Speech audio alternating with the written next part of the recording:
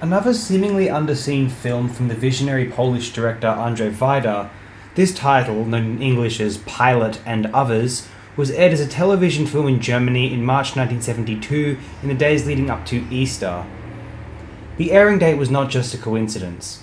The content of this film, adapted from Mikhail Bulgakov's The Master and the Margarita, concerns Pontius Pilate's judgment of Yeshua ha-Nozri. You would recognize him as Jesus of Nazareth, hence the particular airing date. This story is one of three woven into Bulgakov's novel, and Wajda chose to hone in on this particular tale, especially after he had been, in the past, encouraged to direct a film of the Passion of Jesus. The fictional account of In the Master and the Margarita gave Wajda his preferred basis for filming the trial and crucifixion of Jesus Christ.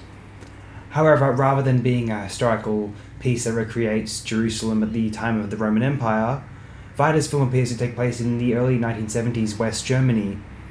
In fact, it has been noted that Wajda utilized remnants of Third Reich buildings as his sets, including the infamous Nuremberg Auditorium, where Hitler had addressed his followers. It is surreal to witness Jesus carrying his cross through the streets of 70s Frankfurt, passing traffic and escorted by armed police officers, past buildings, across concrete. This film appears to take the fascinating route, I have not read the novel so I'm unsure if this originates there, of portraying Jesus as an inconsistent mortal. This Jesus of Nazareth, Yeshua, grovels to Pilate and assures him that he means no heresy to the Jews, nor to Caesar.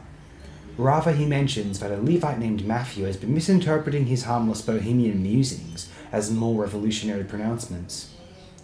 This is a hugely fascinating take. Pontius Pilate himself is portrayed very memorably by Jan Kretschmer, a rather noted veteran of the Polish stage. Some of his close-ups are sensational. I found this film highly interesting, yet another classic picture from Wajda, and one which really revels in creative film direction and diversity of techniques. I might say that I found it more interesting aesthetically than narratively, although I do find it to be rather interesting narratively as well. I mean, still though, if it wasn't directed by Wajda, I cannot imagine this being nearly as interesting. Thank you all, and have a swell day.